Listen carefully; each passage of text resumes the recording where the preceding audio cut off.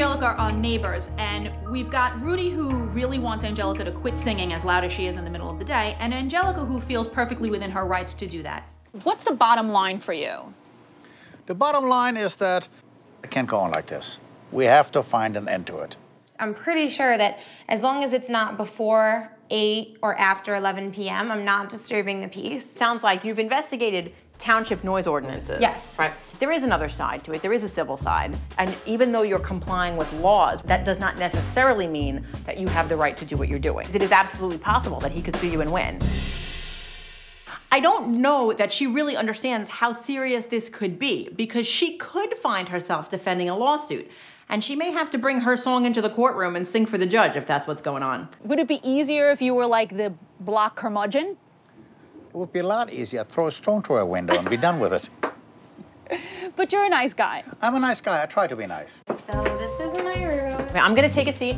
Okay. Okay, and I wanna hear what you got. Okay. Okay. Of course, you also have to understand. Holy. Now, what do you say now? Oh, this is nothing. This is a warm-up. Point at the window, and I wanna hear the loudest you got.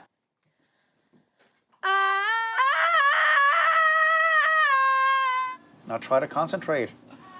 Mrs. Lawyer, it's not that easy.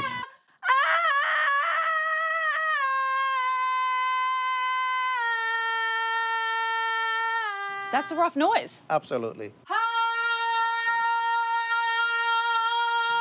Oh, Lord. Angelica, keep it down. We're having a serious conversation here. If you want to pay my rehearsal bill, I'll move.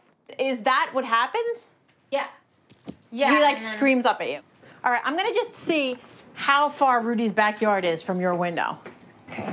Oh, I see. So the houses are pretty far apart, but Rudy's patio space is really almost directly underneath your window. So it is as if the melodies coming from your mouth are falling directly on his ears and head. And I'll try and shut my window, and he still hears it through the window.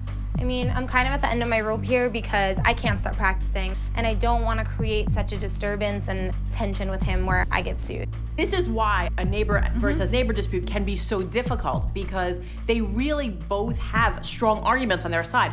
Angelica singing may be legitimately annoying for Rudy, right, but she also may have a legitimate right to continue that activity. We're gonna have to come up with a creative solution to keep this case from going to court. If we can't come to a solution, what do you think is gonna happen?